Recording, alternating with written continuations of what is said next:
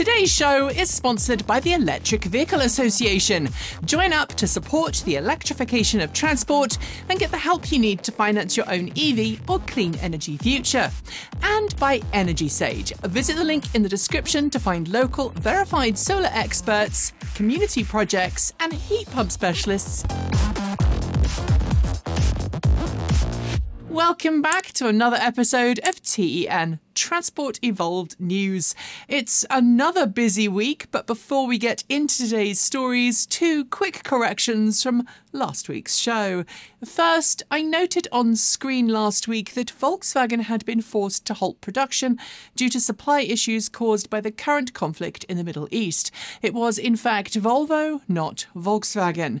The second correction is that during our final story on e-bike bans at NREL, I neglected to mention that while NREL has banned e-bikes and e-scooters inside of its buildings, staff can still ride to NREL facilities where there are dedicated racks for e-bikes and e-scooters that offer charging. As always, we endeavour to keep our reporting accurate, and I'm sorry, in this case, we didn't. We start with some excellent and exciting news about EV adoption rates now, specifically EV adoption rates in Aotearoa, or New Zealand.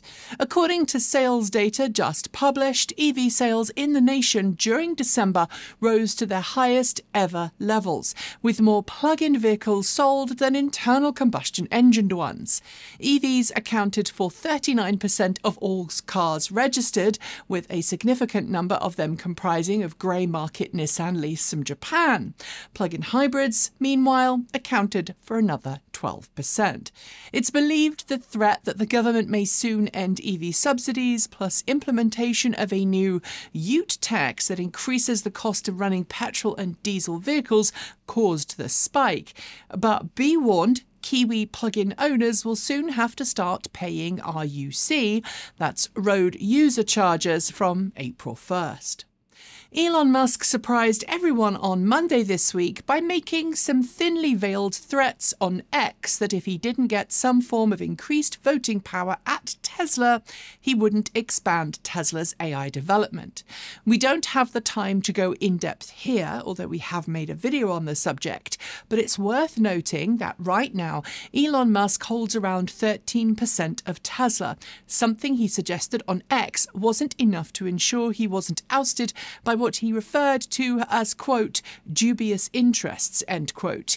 He did suggest that he'd be fine with a dual-class voting structure, which means he'd retain his current shareholding, but as CEO, his vote would carry more weight than standard shareholders. It's not clear what his motivations are, but it'll be interesting to see how shareholders and Wall Street respond to the news. This month, we've seen yearly delivery figures for various automakers trickle in, and this week we got Mercedes-Benz's global sales figures for last year. And impressively, Mercedes-Benz's EV sales dramatically took off last year, with 1 in 3 cars sold with Benz or Smart badging coming with a plug. Although that figure does include plug-in hybrids, which accounted for 19% of all sales for the brand, the figures for EVs sold under both passenger car brands aren't to be sniffed at, with 222,000 Mercedes-Benz and 18,000 Smart cars sold being all electric. At the same time, Mercedes-Benz Vans reported it sold 22,700 electric vans, which is maybe why these G-Wagons were doing donuts of joy at CES earlier this month. It's no secret that the world's oil companies have known for a really long time about the impacts of burning massive amounts of fossil fuels on our world climate. And while there have been successful court cases resulting in massive fines for the oil and gas industry, they have, for the most part, gotten away with encouraging massive air pollution. This week, though, good news from the US Supreme Court, which declined a request to move a court case brought against Koch Industries, the American Petroleum Institute, and ExxonMobil by the state of Minnesota. The plaintiffs had pushed for the case to be made a federal one, but for the third time in a year, SCOTUS decided that cases against big oil for their role in climate change should be heard in the state where it was filed. Justice cometh. At least, we can hope it will. For a really long time, Japan has been considered the home of the hydrogen fuel cell revolution, and while automakers like Toyota and Korean company Hyundai have tried to bring hydrogen fuel cell vehicles to other markets around the world, they've never really taken off. The reason for this, for the most part, is that hydrogen fuel cell electric vehicles offer few benefits over battery electric vehicles. They have to rely on expensive and unreliable filling infrastructure and have less interior space for occupants and luggage due to the relative size of hydrogen fuel cell drivetrain components.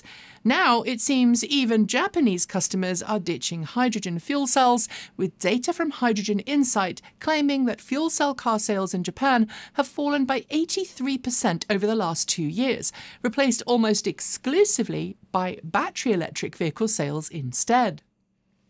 It's long been a claim of EV naysayers that the transition to electric vehicles will bring the electrical grid to its knees, cause widespread blackouts, and make electricity more expensive for everyone. Yet a new publication from the American Council for an Energy Efficient Economy, or ACEEE for short, shows that's a long way from the truth.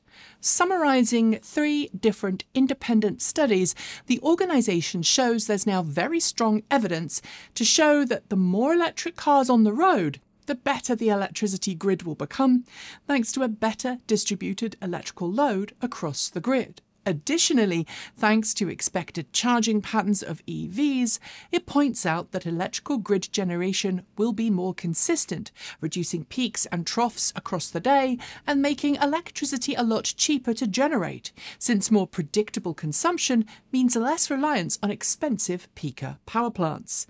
Frankly, it's great news for everyone. Solid-state battery specialist QuantumScape, which is partly owned by Volkswagen, published details of a brand new cell design this week that is unlike anything we've seen before.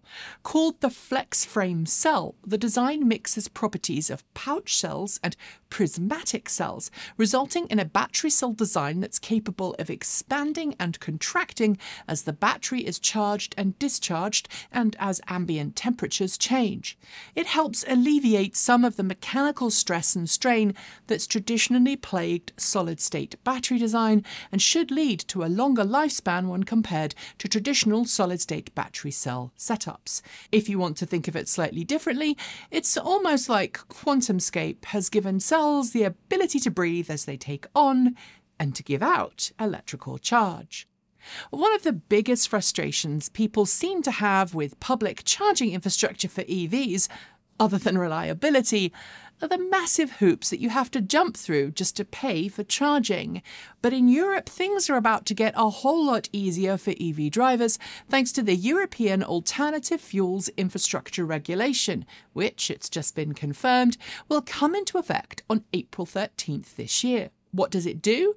Well, it mandates that from that date, all new DC fast charging stations open to the public must have either a card reader or contactless payment capability, while lower power stations must have dynamic QR code authentication to enable a similar seamless charging experience. Existing stations have until 2027 to retrofit to the same payment options. At last! After it was launched in Europe some time ago as the Fiat Ducato EV, Stellantis has officially launched the same electric panel van in North America under the Ram ProMaster EV nameplate, entering into a market that's already occupied by the Ford e-Transit and Mercedes-Benz e-Sprinter, not to mention the Rivian EDV and GM BrightDrop delivery vehicles.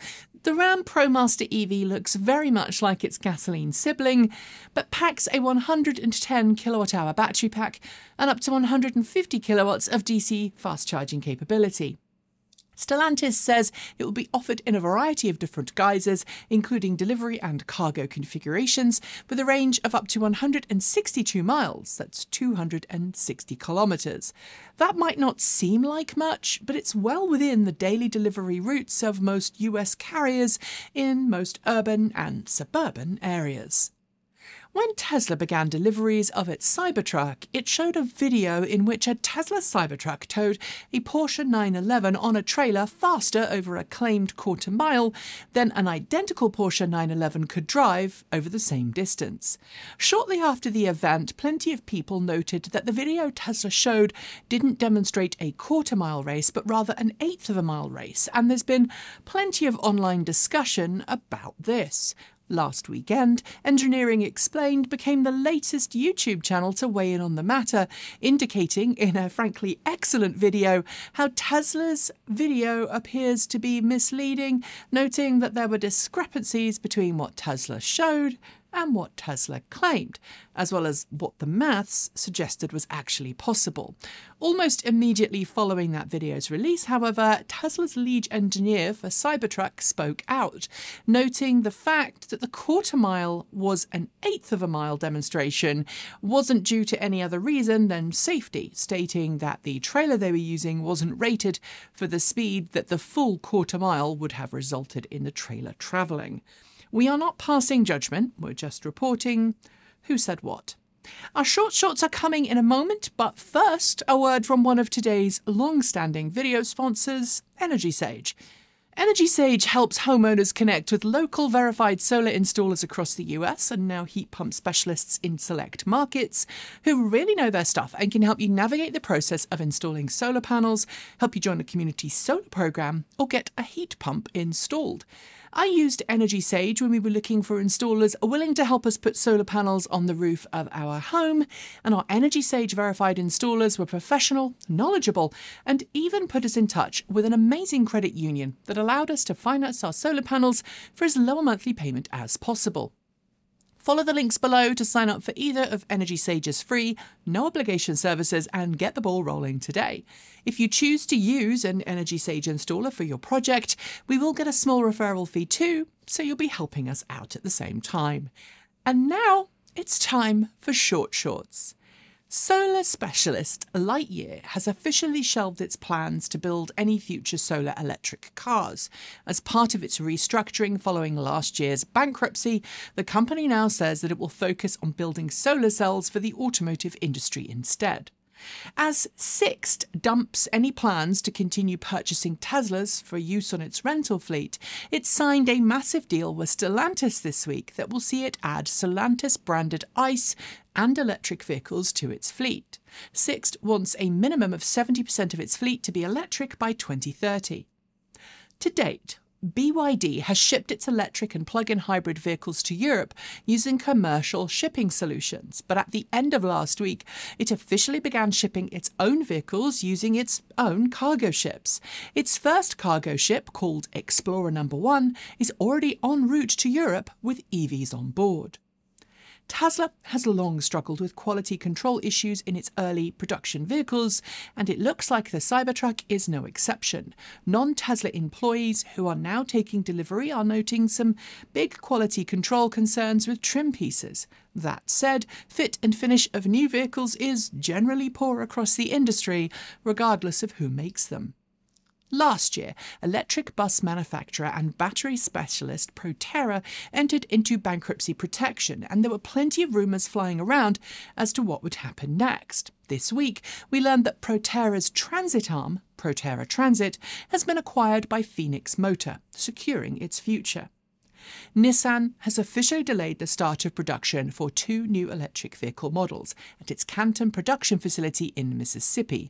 The delays add to a previous 3-month delay announced last year, and now production on the new Nissan and Infiniti models won't begin until late 2026. At the Tokyo Auto Salon this week, Hyundai announced that it will start offering N-performance parts for its range of EVs, allowing customers to add performance tuning tweaks to their cars. Performance parts will loosely be based on those found on the Ioniq 5 N concept.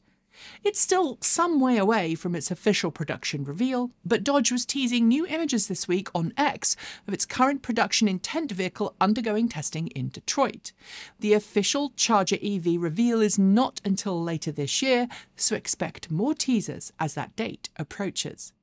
Reporting from Reuters suggests that Volkswagen is in talks with established solid-state battery company Blue Solutions, owned by Bolloré, to secure solid-state lithium metal batteries in addition to any potential battery supplies it gains from its shareholding in QuantumScape. Volvo Trucks FH and FM electric models, as well as FL electric and FE electric, are now officially eligible for the UK government's electric truck incentive programme. The first truck company to qualify for the programme, organisations can now claim up to £25,000 sterling towards buying one. Ford has confirmed that it expects to begin production on its all-new electric Explorer EV for the European market this coming June, and says a second all-new electric model will be due by the end of the year. The Explorer EV will be the first Ford-badged vehicle built on Volkswagen's MEB platform. Following the reveal of Kia's modular electric vehicle concepts at CES just a few weeks ago, Uber and Kia have already signed a memorandum of understanding that will see Kia supply Uber with vehicles for its ride-hailing service. Kia wants to begin production of them this year. While it has delayed plans to produce 2 new electric sedans in the US, Nissan has just unveiled its Nissan Ariya Nismo, a JDM special of its Ariya crossover with a sporty body kit, tweaked drivetrain and 316 kilowatts of power at the wheels. Like other eligible models, you can now get US federal tax credits applied at point of sale to new Tesla Model Y or Model X dual motor variants that qualify for the incentives. The changes to how the federal tax credit works should mean more EVs get purchased, as people won't have to wait until tax time to get their purchase rebate. A Chinese company called Betavolt has just unveiled a new atomic energy battery. While the concept isn't new, it uses semiconductor converters to turn radioactive decay from nickel-63 into electrical current, and it claims the battery could last 50 years without needing to be recharged. Stellantis has announced that it will temporarily lay off 2,250 workers at its Mirafiori plant in Torino, Italy, where the Fiat 500e is made. One half of those laid off on work will work on the electric vehicle production line. Stellantis blames weakened EV demand for the layoffs. The United States is now deploying an average of 125 new charging stations every single day. That's equivalent to 46,000 stalls per year. While there are currently more NACS stalls nationwide, there are more than 3 times the locations where you can find a CCS charging station. Kyle Connor from Out of Spec Motoring got a chance to drive a pre-production Porsche Macan this week in the US, in what appears to be the first public long-range test. He managed 300 miles, 482 kilometres on a single charge. Although some automakers are now pushing back hard against previous EV production promises, Volvo Cars CEO confirmed this week that he sees tremendous growth in the EV marketplace, reaffirming in Davos, Switzerland, that the company is fully committed to an all-electric future. Hyundai has unveiled a special version of its Kona EV in Europe called the Kona Electric N line. While it looks the part with sporty accents, don't get too excited, because the N line amounts to adding sporty styling accents and interior to what is sadly a bog-standard Kona EV.